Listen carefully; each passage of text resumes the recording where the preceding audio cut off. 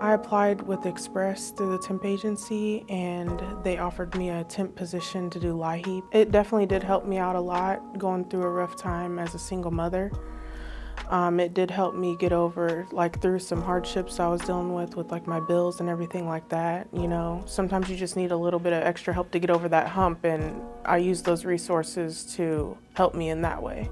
I was going through a really hard time before I got hired to the temp agency here because I was going through a hardship with my bills because I was 3 months behind, and trying to play catch up when I started here, it was really hard. So that's where the LIHEAP and the CSBG came into play, because that helped me get caught up on some of the things I was behind on. It feels really good because I love helping people anyway, so I love working here because now I can help other people out with things that I needed help with, 2 years ago. I'm grateful for stability for my kids and grateful to have a full-time position here. That way I can, get them the things they need and not be worrying about what my next job is going to be, if it's going to end or whatever. Mentally, I feel really relieved, like I'm back on track and things are going well with my kids and everything, and I just feel like that just really helped me out a lot and took a lot of stress off of me. Thank you so much for everything that you guys have done for me, because it really has made a difference in my life. I really love working here, and I love helping people, and I love, even when a new resource comes available here, I tell my friends and family, because it can really help someone out in a time of need, and I just see myself retiring from here.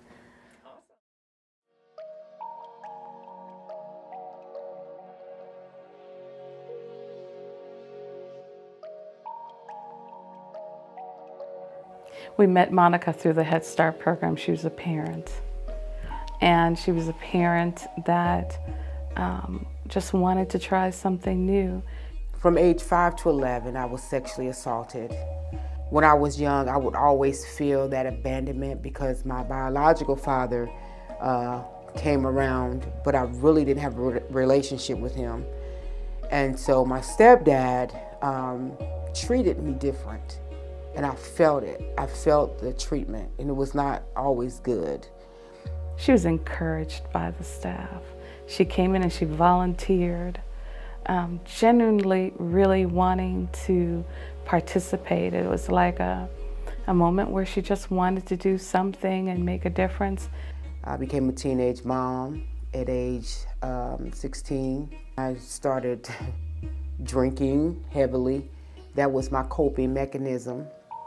And I can always remember coming to community action, being a teenage mom for services. I ended up getting into some serious trouble by the time I was 17 years old. I was facing up to 60 years. And I remember being locked up, thinking to myself, why is all this bad happening to me? She loved her children, so she was very, very supportive of the classrooms. And then one of the teachers, I believe Miss Bessie, told her, why don't you just try going back to school?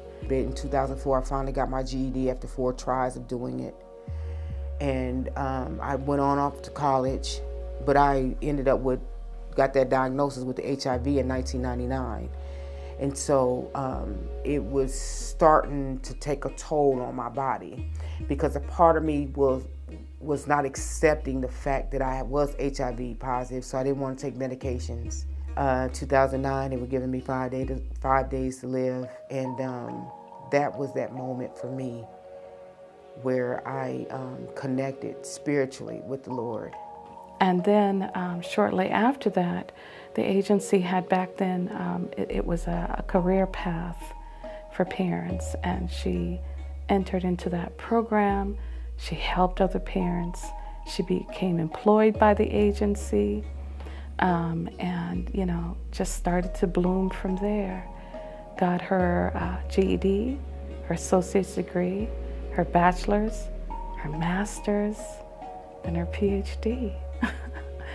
I thank God, for all of the heartache, because it essentially created who I am today.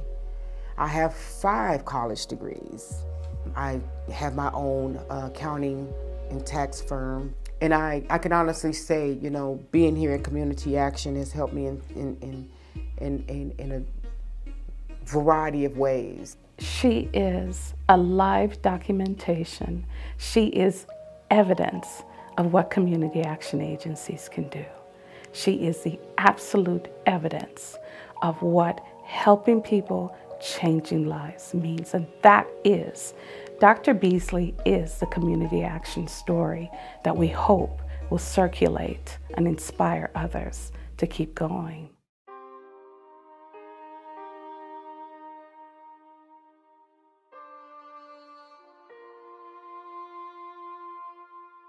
I first met Jonathan in April of 2022. So we worked together for a few months before we were able to help him and his father find an apartment. I grew up in Will County, like around Joliet, mainly in Lockport my whole life. I had a infection that caused me to lose both my legs I believe it was 2.5 years ago. They both just came into the office on a random day and kind of explained their situation. At that time, they were living in the vehicle. We were able to get them into a hotel through some funds that we had. So we placed them in a hotel for a few weeks, and then we were able to connect them with a partnering agency that had funds to place them in a hotel for a longer period of time. We didn't have anywhere to go. I was living in the vehicle, and basically I used them as a resource. My dad had used them, I want to say about 10 years ago. He needed help with utilities, and so he called them. Once we were able to get them into a hotel, they were, very grateful and optimistic about, them being able to get some assistance because, like I said, they had been living, even with their condition, they had been living in their car for a few months, I think since like December or so, before they had their surgery. And prior to that, they had been living in a car for well over a year. So getting them into a hotel was a big boost in for them being optimistic and hopeful that, they were finally going to get some assistance they had been seeking. Coming from addiction, it's you always look to see when's the next bad thing going to happen. And everything just keeps getting better and better and better. And it's like, I'm waiting for the hat to drop for it to stop getting better, I guess you could say, and it hasn't yet, thankfully. So I struggled with addiction for 34, so since I was 19, on and off, and I want to help other people. I want to help people that were going through what I was going through when I was younger, and I think that's the best way to do it, is to help them. I take my hat off to him because he had a goal in mind, and no matter what obstacles came his way, and he's overcome a lot throughout his life. He's never given up on himself. He takes pride in being able to do things on his own. He's going to school to do something that is near and dear to his heart.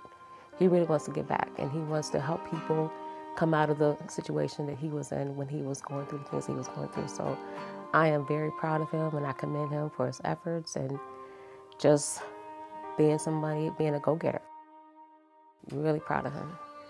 I'm just grateful that somebody gave me the opportunity to prove myself, to prove that I wasn't just a drug user that says something and doesn't do it, that let me prove that I can do something, and I will do it. I mean, it's the most rewarding part of this job. That's what you do it for. When I first encounter people and when they're going to be in our program, I tell them, you can do a lot in those 2 years, or you can do nothing. I mean, it's totally up to them. And to see people just really take off, and all they need is an opportunity. All they need is a hand up, and you never know what a person is capable of doing until you give them the tools to be able to do it. And I'm just very proud of him, and he's well deserving of this award, well deserving. He and his father. I'm just grateful that that they gave me and my father a shot, that they could have passed us over and just went to somebody else. that they deemed, I guess, better fitting, because nobody really wants to help addicts, or do they think that they're going to do good? So I'm just grateful that we were given the opportunity to prove ourselves, and grateful that this place exists, because without it, it would be really hard for a lot of people. From this time 2 years ago to where he's at now is, thank God for agencies like this and community efforts, because this was a community effort. And so when agencies work together, this is what happens. This is magical. I mean, it's a blessing, and I'm glad to be a part of it. It's an honor, truly an honor.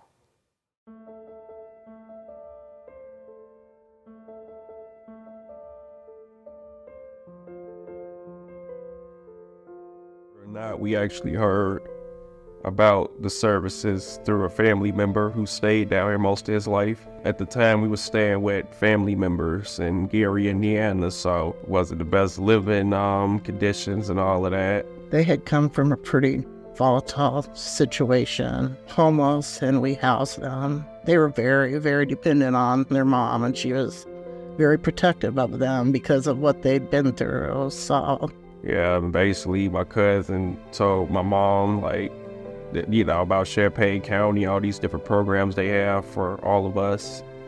It's like a better environment, etc. And we started working with mom mostly and the kids.